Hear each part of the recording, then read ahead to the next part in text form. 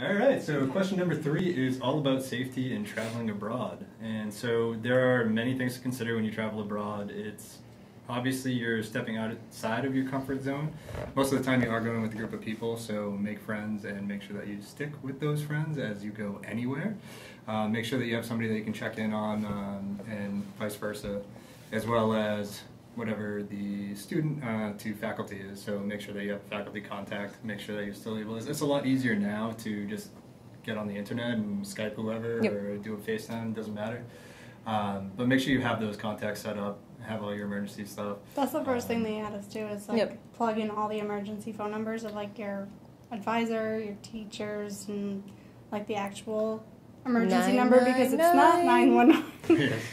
Yeah, that's true. Yeah, you want to be careful that you're not plugging in 911 and nobody's coming. I think it works internationally, but you should call 999 because it works faster. Oh, is that what you were going to say? Yeah. I thought you were saying 911. Like no, 999. That's it, right? Yeah. That's it. I'm pretty sure that's what it is. Yeah. I'm second guessing, but... Yeah, no, I'm pretty sure it's 999. Just check before you dial the phone. Don't just take our word for it. Also, for money, I think, again, as times have changed, it's not as big of an issue as it was, but like I'm very much a cash guy even to today, so please don't mug me on the street. But make sure you have backup credit cards and all those things. Make sure you have your passport.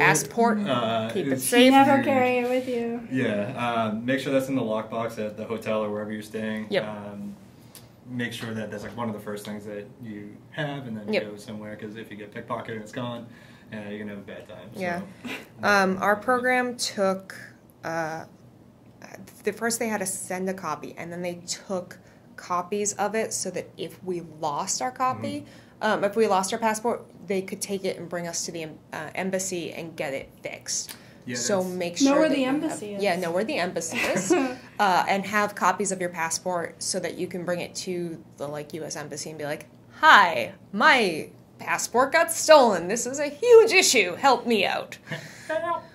I think it's also important in my scenario. I don't know if you guys did it too, but having the copy with your faculty, but keeping one at your parents' house or wherever your home body is. So many copies of my passport. Yeah, it's helpful to have. Know how many copies you have. So over prepared than and then not need it rather than vice versa. But so I'm just going to go into a fun story, and so it's all about the safety, and then also about how it potentially can mess you up, and not scarily. It's kind of scary. But my friend Steve was with me through freshman year. We ended up, I've talked about him in the podcast in the past. We lived with different roommates. We both couldn't stand our roommate. We ended up moving in together the second half of freshman year. I stayed with him for 2.5 years after that. And at one point he ended up going to Montreal, I believe in his sophomore year. It was probably junior, second semester. And so when he was in Montreal, Steve decided to explore on his own. And so he was just walking the streets, looking to have a good time. And he met somebody and was talking with them. They were like, "Hey, we're going to go out to this party. Why don't you follow me here?" Steve's normal looking guy. Okay, sure, why not? So follows him to one house, follows him to another house, and then Steve starts getting a little sketched out to all the different places that he's going. So he ended up leaving, and then almost every single corner that he was at, he would turn around and this guy was following him. So he got back to the hotel room that night, talked to his faculty member, and was like, "Listen, I got to get out of here." He was very paranoid. I think he took it a little bit too far. But his roommates, Carl, and I'm trying to remember who else was, but Carl contacted me and was like, "Do you know where Steve is?" I said, "No, I have no idea what you're talking about. He's with you in Montreal." Yeah. He's like, "No, he's gone. He's gone." So we had no idea until, I don't know, 3 or 4 days later that Steve was now back in the States. Because of all the different kerfluffle, he ended up not taking that semester. He missed all of his courses, and then he had to stay back a year. He ended up switching majors, and he graduated the same year as I were, which was fun because I got to go back and celebrate with those guys. But always go out with people that you know. Don't just randomly decide, even if you're comfortable defending yourself or stranger whatever. danger, guys. Make new friends, just not that way. Yeah. Sketchy. Well, I mean, I went on a couple dates when I was in Ireland, and I met them in public, and I met them in public several times before ever like becoming friends outside of that. And I have like a very good friend now, but like, and I talk to people in pubs in Ireland, but like, don't lose your common sense. Don't follow a person you don't know to a house that's random. Like, don't forget all your stranger danger. That happened to me and my friends when I was in London. There were 3 of us, just 3 girls, and we went out. And it was a woman who was like, we were outside just talking to a bunch of people, and she was like, at this point it was really late, probably 2 o'clock in the morning, and she was like, you guys should come with me, like there's this bar that's still open, like down here it'll be so fun, da-da-da. And one of my friends was like, oh my god, yeah, like that's such a great idea, like we're having so much fun. And then my friend who lived in London was like, oh no, like we're not leaving, we're not going with you ever, no, like don't like get away from my friends. So don't be that American abroad that's like, yeah, let's go, you know. So Haven't you guys watched Taken? Like, like if you wouldn't do it here, you wouldn't go to with a stranger somewhere. Like, don't do it there. Yeah, there's still. And if you would, just because they have an accent, doesn't make them nice or safe. Yep. So I actually got pickpocketed when I was abroad. I was so I studied abroad in London, and I was traveling to Barcelona. And everybody, like, my grandparents were very scared. I was going to get pickpocketed, and I'm like, can you calm down? Like, it's not going to happen to me. Was it your grandparents that pickpocketed? Yes. They came to Barcelona just to prove their point. Like, everyone at home kept warning me about being safe with my wallet, and I'm always, like, pretty good about knowing where my bag is at all times. But it was our last night in Barcelona, and a few of our people from our hostel, they all got people together, and we were all going out for the night. And we even had like a guide to take us to all the different places. Like an organized bar crawl kind of thing. Spots. That's fun. So we get on the subway. I didn't even understand how to work the subway there, so I was very confused. And it was all the people from our hostel, so I felt pretty safe. But I still had like a crossbody bag, and it had a buckle over it, and it was zipped. And I'm like, okay, I'm good. There was one lady on the subway who kept on, like, getting a little too close to me, but, like, I couldn't feel her touching my bag or anything, so I'm like, it's fine. We were on the subway for 2 stops. We get off, and I look down, and my bag is open, and I had just a wallet, like, inside my purse, and they had just taken the full wallet. It had my license, my credit card. My parents gave me a travel credit card, all my cash, and that was it. Luckily, I didn't have too much cash. And I had no idea where I was in Barcelona. I go up to our guide. I'm like, I just got pickpocketed. He goes, yeah, I warned you before this. I'm like, well, that doesn't help me now. Yeah. You just pickpocket him. Yeah. He's like, well, do you want to just keep coming out? I'm like, I have no money. I got to go cancel my credit cards. Like, I can't come out. That's so stressful. So I had to figure out, me and my friends, like, had to figure out how to get back because we couldn't figure out how to get back into the subway. So we had to walk back to our hostel in the middle of the night. So luckily my friends were very kind and they walked with me. And I had to call my parents. Like, for me it was midnight, but it was earlier for them. And, like, I couldn't even call my bank.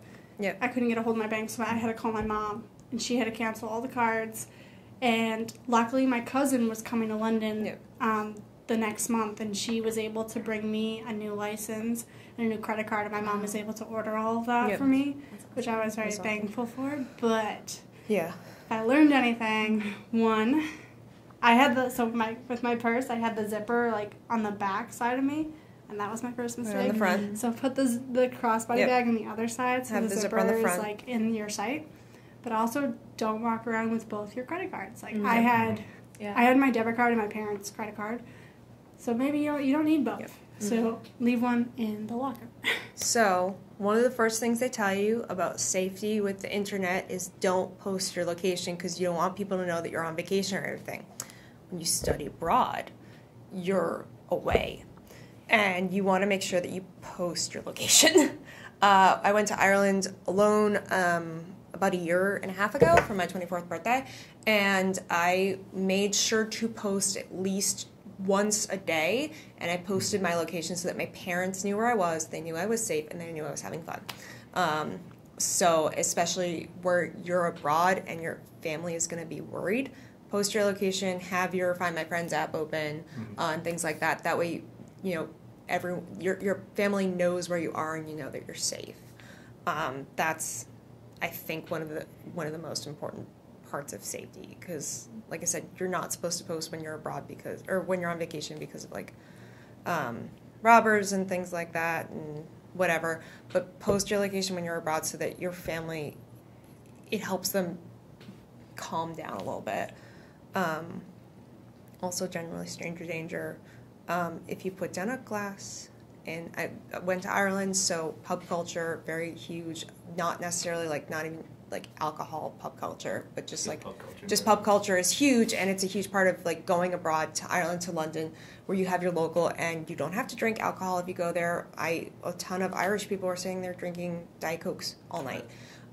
If you put your cup down, do not pick it back up if you've left it. If you go to the bathroom, bring your cup with you. Also, if someone offers to buy you a drink, you're the one that has to take it from the bartender. Yeah, don't turn away from the bartender. Watch the bartender make the drink. Again, even if it's non-alcoholic, like especially if it's non-alcoholic, just like anything. Just anything. Yeah. That's something you can even apply to being alive in this general, just general safety.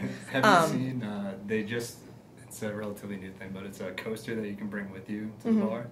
And when you leave, you put the coaster upside down on top of your glass, which is kind of gross, but if somebody tampers with it while you're gone, you get an instant notification on your phone that's cool. Somebody moved your glass. So if you're into that, and you just take it to the bathroom. Yeah, a lot of, especially they give this to they give this tip to women. So a lot of times in women's room, they just have like a shelf that you can put your glass on, and it's just, or finish your drink and then go to the bathroom and come back. But like, don't. That's I feel like that's always safe. It's like you just finish it and then use that as your break to use the bathroom. Like, time it out a little bit. Yep. Plus, then you won't have to go to the bathroom dispatch page. Yeah, exactly. Yeah. Bathroom tips. So, but that's a huge safety thing. And, like, always use the buddy system. I admit I traveled alone more often than I should have. Because the thing is that, like, when you go abroad, you have this, like, group of, like, 50 people in your group. And one of the whole reasons of going abroad is to meet people internationally, make friends who aren't necessarily just the people you know, but be safe about it. So I would go out to, like, I made, like, I call them hour-long friends, where I would go to different pubs and I'd just, like, chat with the people there. But I did that during broad daylight, in the middle of the day, and in places that I knew were safe.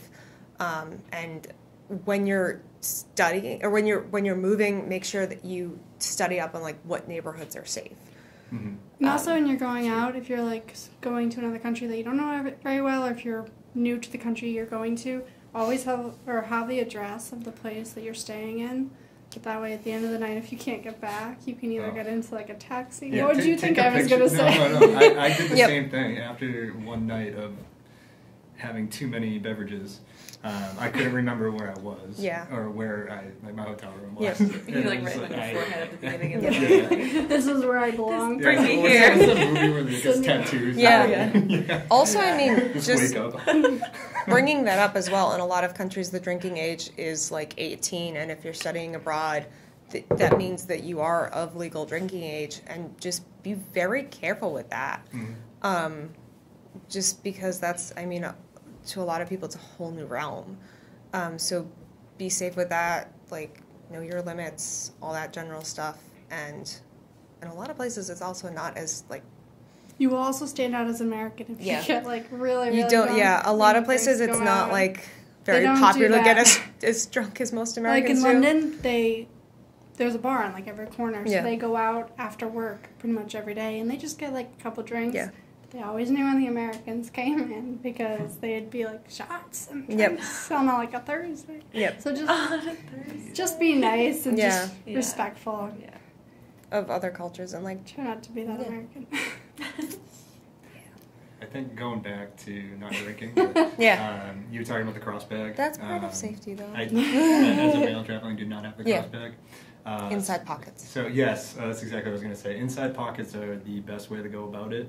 But if you do take off your jacket or whatever you have, make sure you move it to your front pockets or whatever. When I was in Paris, I was walking and had my wallet on my inside.